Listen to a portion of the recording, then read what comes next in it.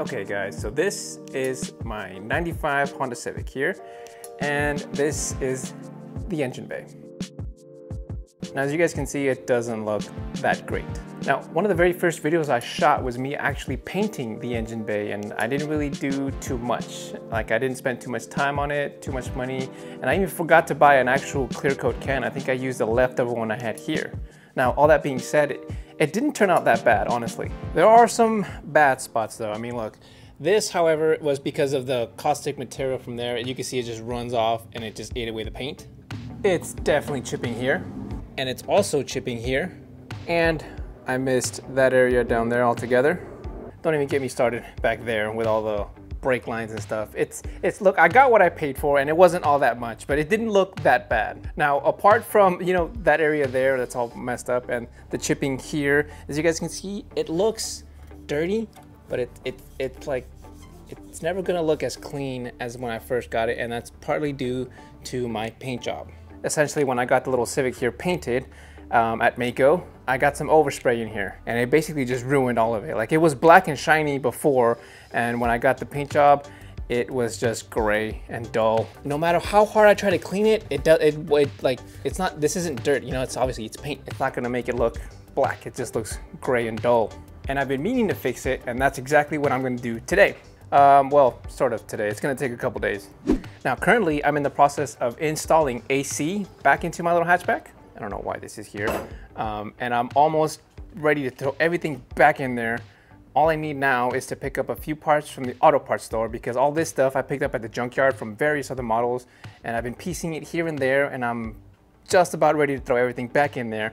However, once I do throw it in there, it's basically gonna make painting this engine bay a bigger hassle, because once I throw it in there and recharge the system, I'm not gonna wanna spend that extra money to take it back out and recharge it again if I do decide to paint the engine bay in the future. So I might as well paint it now. Now, a few things to keep in mind. Just like in the previous video, I'm not gonna remove the engine. What that means is I'm gonna have to kind of sacrifice on the quality of the work that I'm gonna get, which is fine, you know, because I really don't care if it looks perfect. I just want it to look a little bit better than this, because that's essentially what I got before, all right? I wasn't too displeased with the fact that it didn't look show quality, but it looked decent enough. I mean, just looking at this area here, right? If it just looked black the way I painted it, it's not coming off. And if I actually put the proper amount of clear coat on here instead of half a can spread out only in, I think I only put it here and like a little bit on there. But if I actually put enough of the clear coat, I think it should last a little bit longer, especially since I don't have to get it painted again and I don't have to worry about overspray. Anyway, all that to say is I'm not going to be removing the engine bay. I am going to be removing pretty much anything else that's in the way, like the fender, the bumper, the splash shield, the hood, intake, battery, the fuse box there. Basically any of the wiring also is going to get tossed aside and thrown into the middle, and I'm just going to cover it up. And just from the looks of it, this area here, pretty easy to paint. Don't think that'll be an issue. This area there is gonna be a pain. I mean, just look at all those wires and all those cables, and that, it's gonna be very hard to get a can in there. But I'm gonna try it out anyway. Okay guys, so since I'm not gonna be removing the engine, and I'm lazy, and I don't wanna do all the work, and I don't really care about it being too perfect, I basically just removed as much as I could to make things easier. Basically anything that I could take off to allow better access and to avoid overspray, I basically took it off. That honestly took a lot longer than I thought. I got kind of sidetracked with the lights, but I got it all out and we should be ready to go.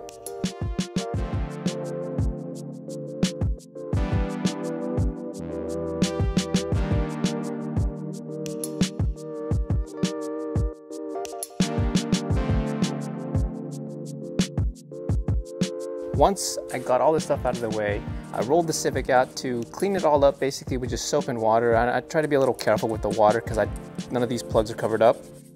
But essentially, I just used the soap and water to get all the dirt off, and then I sprayed it all down and did it again with the greaser, only this time it was just to get up any oil or any caked up grease that wouldn't go away, or dirt, whatever, just to help me get it degreased before I started sanding. Now, at this point, you can pretty much assume I am not expecting this to look great or even perfect. Since I've already painted the engine bay black, I'm kind of hoping that this acts as the primer, and I really won't have to do too much in terms of painting it again. But for the sanding, what I'm going to be doing is I mostly have to sand off the half can of clear coat that I did, as well as some of the chipping. So I'm mostly going to focus on areas that are going to be visible and easy to reach, like the towers and this front part here, as well as some of the side pieces there. Now obviously I am going to sand down the entire car, but I won't be focusing on too much on the areas that aren't visible. Basically, if it's not essential, I'm going to skip it. For the sandpaper, I basically used a 320 grit sandpaper for any of the areas that needed rougher work, like the paint chips there, here, and anywhere here, basically just 320. And I did the entire other areas of the engine bay with a sanding pad, which is like 320 grit, so nothing too crazy. I also got some 400 and 600 grit sandpaper, which is just to go over all of the areas I'll be touching, just to smooth out a little bit. Now, other than removing the parts, everything else has been done today. So this brings us you guys right up to speed, and I've basically just re-cleaned the entire engine bay using degreaser.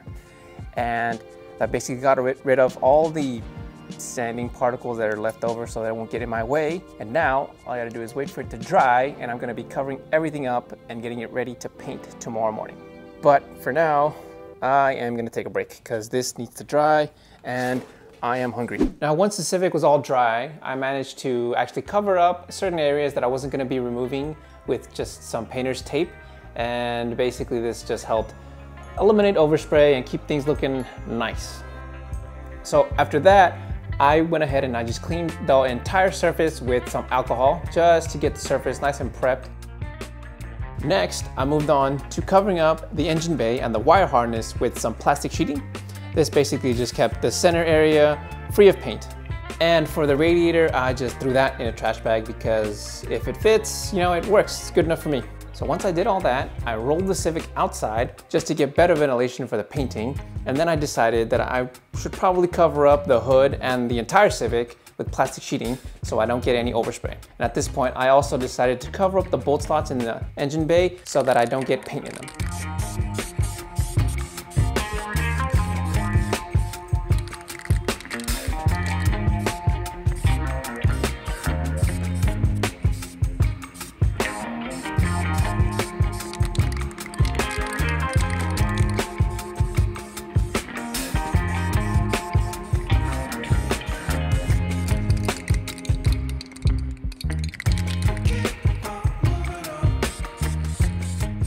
Okay, now in terms of the painting, I bought 2 cans of paint and 2 cans of clear coat, each about 16 to 17 bucks, I think. And they basically allowed me to do 1 light coat and 1 medium coat. Ideally, I think it probably would have been better to buy a separate can of base coat, like primer, or buy a 3rd can to get a nice full coat at the end, just to make everything look nice and shiny. Now, after applying each coat of paint, I waited 10 minutes before I applied the next one, and by the time I finished, the sun was starting to go down. Now, it did make for some pretty cool shots though. Of course, then I realized that I might not have enough daylight to apply the clear coat just because each coat, I'd have to wait for it to dry after I applied the next coat.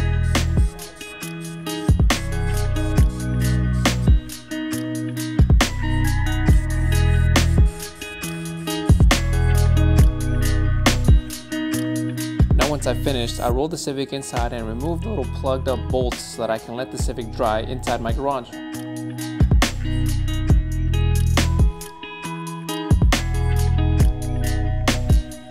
I thought this might have been in my head, but now that I'm looking at it, I think I might have some serious frame damage here. I thought this was just like a regular curve that I'm supposed to have. But then as I look at it, it looks like I pushed it in here, because on this side, it's flat, and on this side, it's not. Ah, man, you know what? It's fine. It gives it character. Anyway, so this is after almost 48 hours. I think it's closer to like 45 maybe, and it doesn't look that bad. So once the 48 hours are done and this thing is actually dry, I think I'm probably gonna do some high grit sanding. If not, I'll probably just use some compound and some polish to get rid of some of this orange peel. And it's also it is kind of dusty in here. Like I said, it's been here for 48 hours and there is no lid just because I didn't want to, damage the paint by closing the hood. So at this point, it's been over 60 hours since the last of the clear coat was applied, and now it's time to wet sand. And I'll be using 2, 3, and 5,000 grit sandpaper just to get rid of the roughness left by the clear coat so we get that nice finish. I'll also be using compound and polish to get that smooth mirror-like reflection.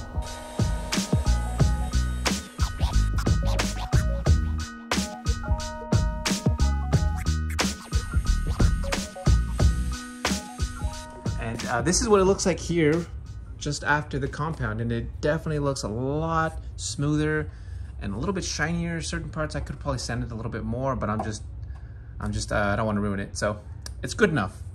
Let's hit it with the polish. Look at that shine, boys. Damn. Like I said, certain parts could be better, but this part's gonna be covered up. This part I was too lazy to dig deeper. Same with this part. I don't want to ruin it, and I've never done this before, so it's fine. It's fine.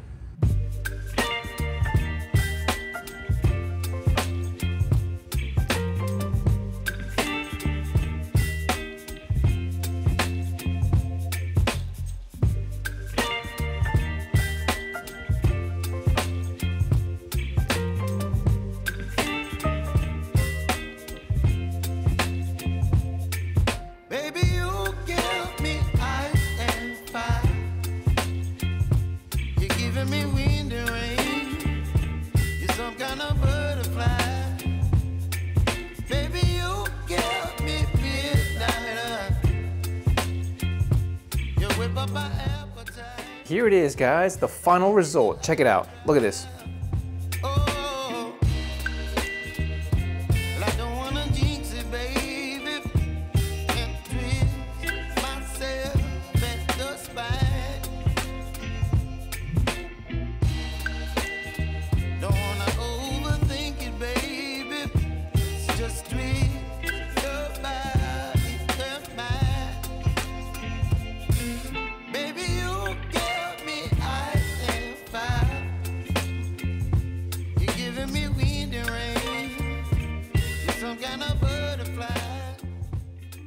Look at all that glossiness, right? I mean, even if it gets dirty, because, you know, it's black and it obviously will get dirty, at least I'll be able to clean it and be able to restore this shiny like reflection. I mean, it doesn't look that bad. I'd give it a solid 6, maybe a 7 on certain parts out of 10. But like I said, I'm not an expert and I wasn't really expecting too much. I just really wanted to get that glossiness back because the dull gray oversprayed surface that I got before really bothered me. I would recommend an extra bottle of clear coat so that you can do a little bit more sanding and getting rid of some of this, I don't know if this would be called like orange peel. Oh, these are like water spots. I didn't actually wipe it down all the way, but I could definitely get this a lot smoother in certain areas. I think I actually did.